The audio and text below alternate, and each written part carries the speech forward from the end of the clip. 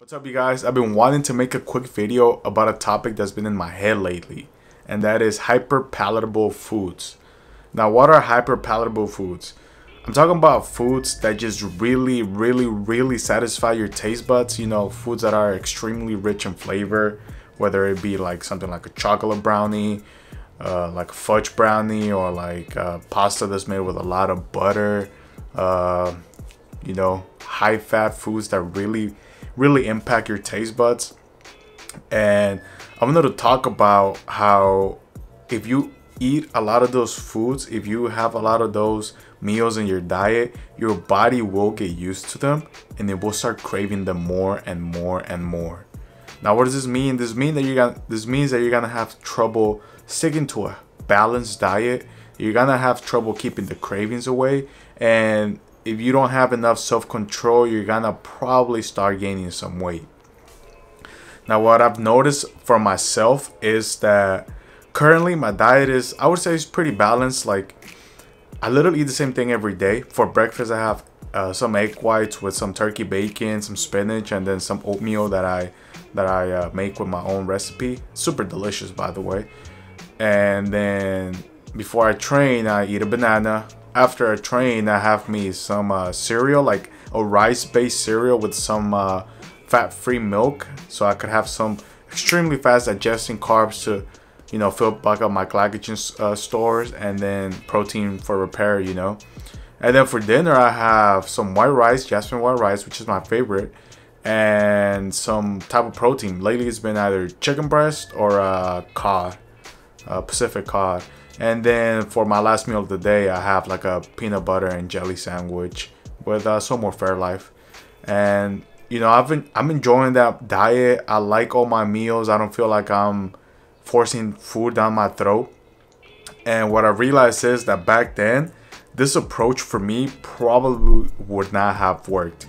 Why? Because I was so used to eating, you know, what you would think are like very, I was so used to eating very, I guess you could say, like hyper palatable foods, you know. Like, I would try to make the simple ingredients in my diet. I would just throw in a bunch of seasonings, you know, some oils here and there, like some butter here and there.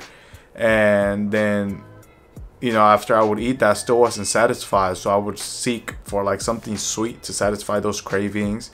When the weekend came, I would be ready to just start binge eating on all the foods that I held back from in the week.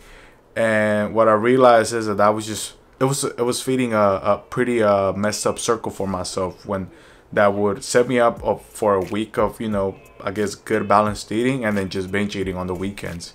And honestly, that was my approach for my initial weight loss. Like, I would keep it clean for the week and then pretty much binge eat on the weekends. And even though it did work, like I said, it starts being not just physically draining at some point, because then you start, you know, sometimes you get the weight back and you feel like you're spinning your wheels, but also mentally it starts taxing your mind, and you live the week just to be able to get to the weekend and have those foods that you've been craving. So ever since I kind of picked up on that, I was like, okay, what could I do to make, you know, to make it feel like I'm being balanced? And if I want to eat that, yes, I could, but could I get to a point where I'm not even craving it to begin with? And I can honestly say that currently I'm in that point where, you know, like I said, I enjoy all my meals. They're not like crazy recipes. I know there's a lot of YouTubers out there that get super creative with healthy meals.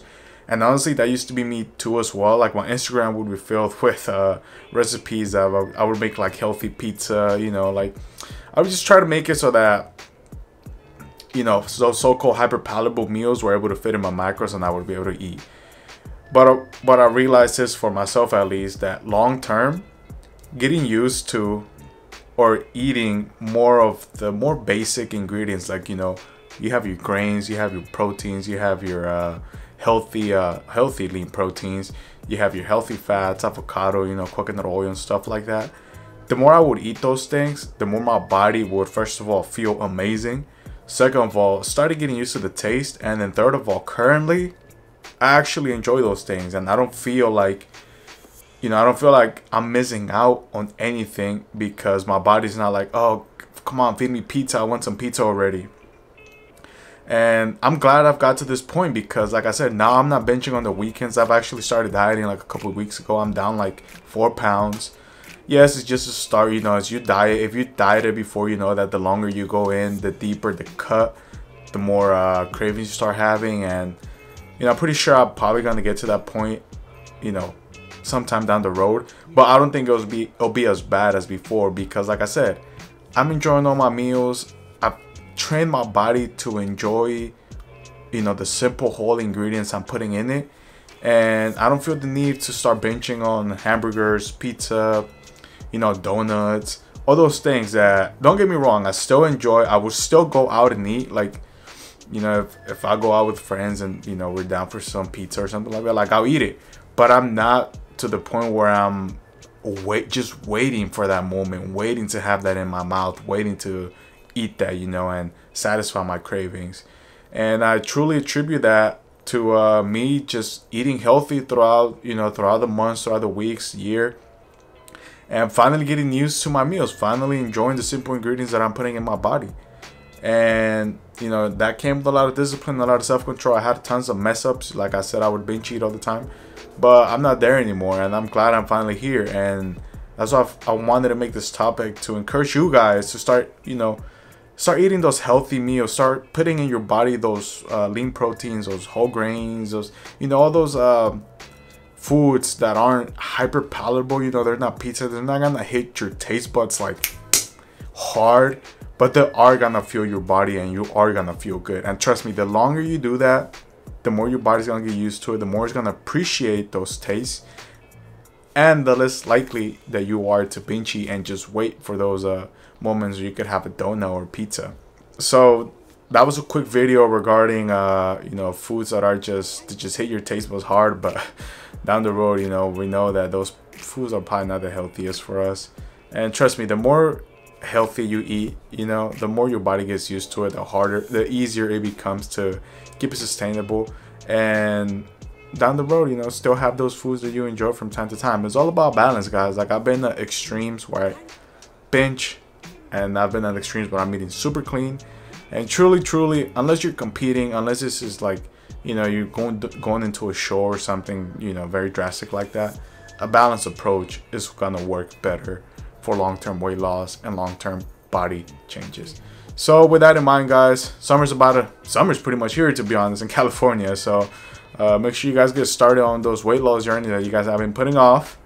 Come on, gyms are opening now, no excuses. And start making some changes, guys. Please, I encourage you guys to start making some changes. It's amazing what you could do when you put your mind into it. With that being said, like, subscribe, you know, share the content if you like. We'll be posting more stuff as always. Hopefully things that help you guys on this journey that's certainly not easy, but it's achievable. With that being said, thank you for watching. Have a good one.